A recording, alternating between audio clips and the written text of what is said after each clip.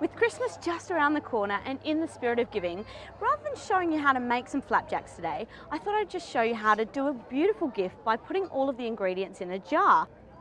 So I'm going to show you how to do this. So we've got a gorgeous old vintage jar here, and all I'm going to do is I'm going to put in a cup of flour, and then I'm going to layer. So it's all about layering, and you can add and take some of these ingredients or add other things, doesn't really matter. So I've got some chopped apricots,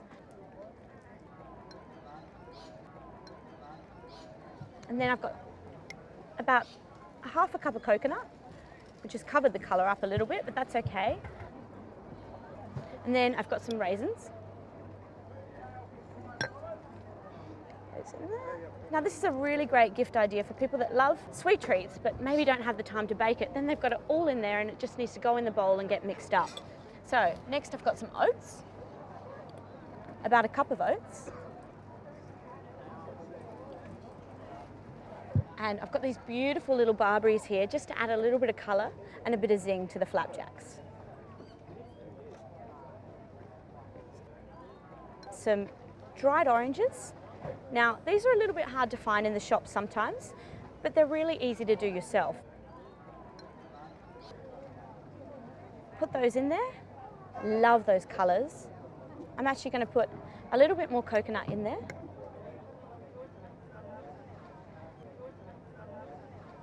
And finish it off with some more brown sugar. Just to pack it all in there nicely. See those beautiful layers in there? And then pop on a lid. Got some gorgeous old vintage material here. Tie it up with a ribbon.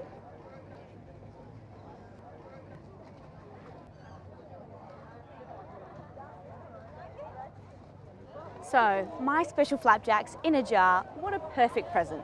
But if you did want to take the time to actually make the flapjacks, this is how you do it. So, all of the ingredients that I've already told you about from the jar into a mixing bowl, and then I've got 150 grams of melted butter that's been melted with a tablespoon of golden syrup and 2 tablespoons of honey. You can do that in the microwave or over the stovetop. So I'm just going to put that in there, mix it all up.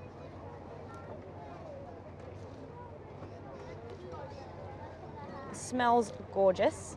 So that's about the consistency you want it to be at, mixed well and a little bit wet but not too sloppy. And the great thing about this recipe is you could use any of your own recipes. You could use chocolate cake, banana cake, whatever you want, you can put it in a jar. But remember, you have to give them the wet ingredients as well. So all I'm going to do is put it in a baking tray that's been lined, all in there.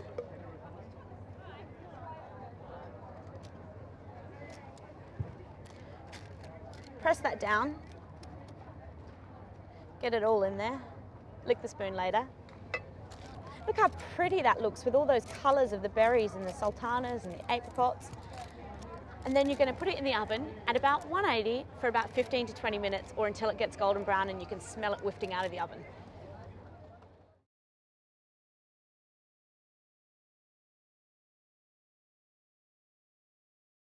So that's been in the oven for about 20 minutes at 180 and it just smells so gorgeous. So I'm going to resist eating it so I can give it as my gift.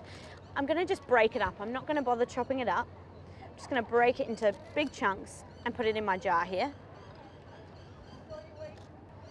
And any of the leftovers that fall off, you can just put it in a bowl and eat it with your yogurt in the morning. Delightful.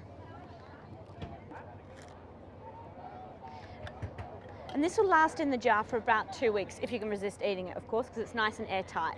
So there we've got the cooked flapjacks in a jar, or the mix in a jar, and you can go to the Love to Share website to get all of these recipes and more.